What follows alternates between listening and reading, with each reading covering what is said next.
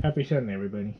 This morning we're out here doing this roof raking job, and let me go ahead and tell you what that's all about. Anybody that's not around this area or anywhere you get snow, probably unfamiliar with this practice, and let me go ahead and explain what it's all about. So there's a few reasons you would do this. One reason being you get a lot of snow, that adds up, and you end up with a lot of weight on your roof, and that can cause roof damage. So now that's not really a problem for us, but anyway, you would rake that off. Um, Another issue you could have, and this is mainly a metal roof problem, but metal roof's slippery.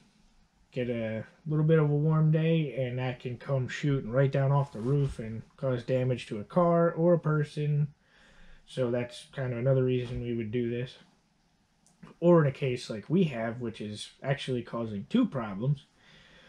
One being, they're both liability issues for snow removal company as well as the property owner. But you can see those icicles there, and that's obviously caused by the snow melting, running down, refreezing. But with them hanging off the edge of the roof like that, like I said, this is a short-term rental. People park their cars there, and they're constantly walking there. So if one of those were to break off and cause damage to a car or injure a person, that's obviously not good for the plow company or the property owner at this point. Another issue that is a pretty big thing whenever you have an icicle situation like this is your gutters freeze up, so it doesn't allow the water to use the gutters the way it's supposed to, and the water runs down and drips off, refreezes on the ground, and then causes a ice issue on the ground, which is a slip and fall hazard. Yet again, liability problem for the property owner as well as the company that maintains the property, so, or plows, whatever.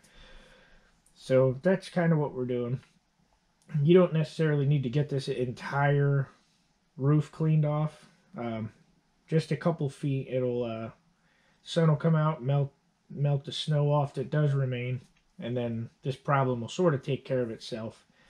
This isn't something you have to do every storm. It's just whenever you notice it's starting to become a problem, that's when you want to deal with it. So that's what we're out here doing, trying to keep everybody safe.